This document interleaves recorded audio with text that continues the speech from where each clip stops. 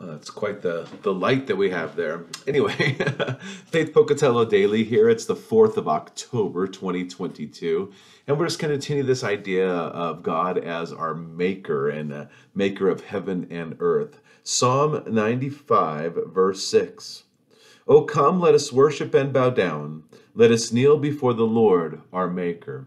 And this is just something that I want us to get across, this point, this idea, that when we recognize that God is our maker, it really causes us to have a sense of humility and a sense of worship. And we cannot worship unless we are bow low. And so this idea of bowing before we give him our worship and praise, we give him our lives. And then kneeling is this sign of allegiance to a king. I give you my allegiance.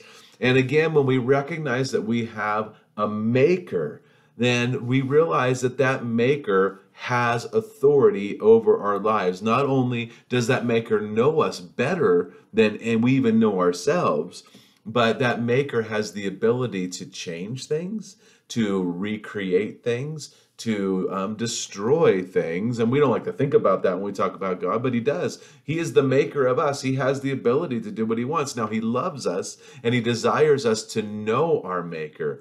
But we really know him when we realize he is our maker and we worship and we bow down and we kneel. We pledge our allegiance to him.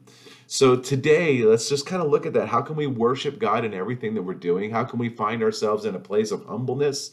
And then how do we see ourselves kneeling in allegiance to our God and King? So may God richly bless your day. Enjoy Jesus. Go and share life.